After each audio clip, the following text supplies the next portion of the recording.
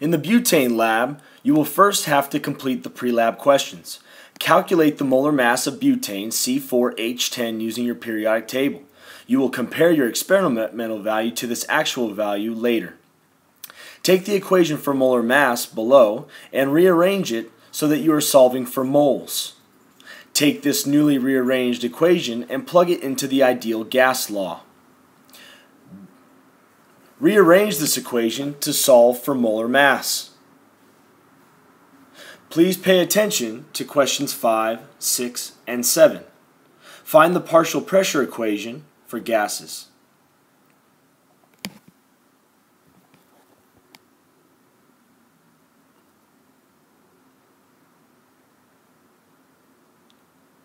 First, submerge your lighter in the water. Leave it there for about 1 minute. Then take the lighter out of the water and dry it off thoroughly. You need to be very careful to remove as much water as possible. Water is a dense material and will change the mass measurement. Take the mass of the butane lighter and write it on your lab sheet.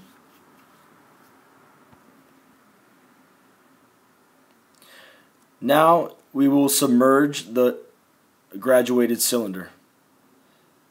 Fill the cylinder completely full with water so it's overflowing, creating a bulge on the top. This will allow you to make the proper seal and keep any of the outside air from entering the cylinder.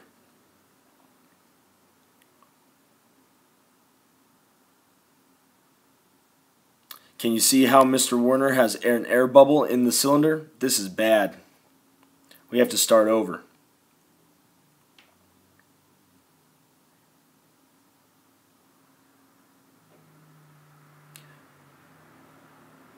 Fill the cylinder till it's overflowing.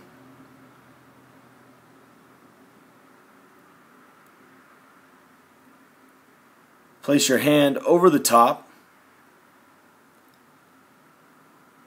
and carefully tilt the cylinder. Make sure no air enters the cylinder. Perfect. Now submerge the butane lighter underneath the mouth of the graduated cylinder.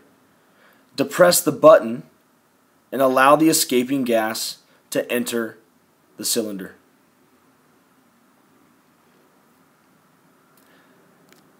Allow at least 3/4 of the graduated cylinder to fill with the butane gas.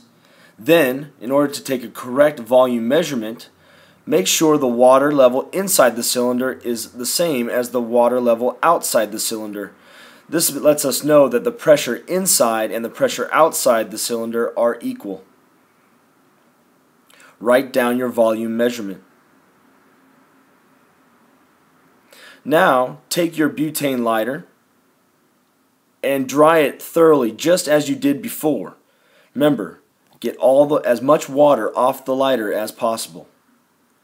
Take the mass of your butane lighter.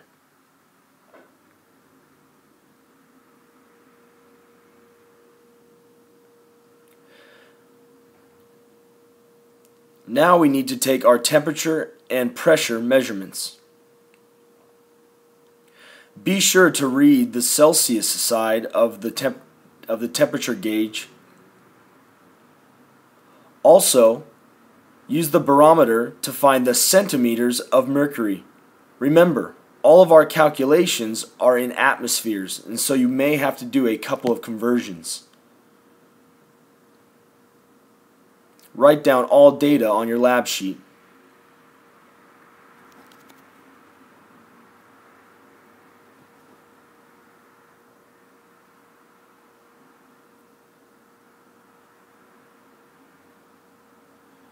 Next, take the temperature of the water.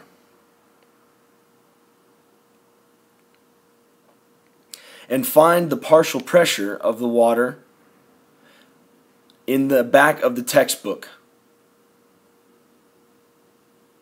Write down all your data.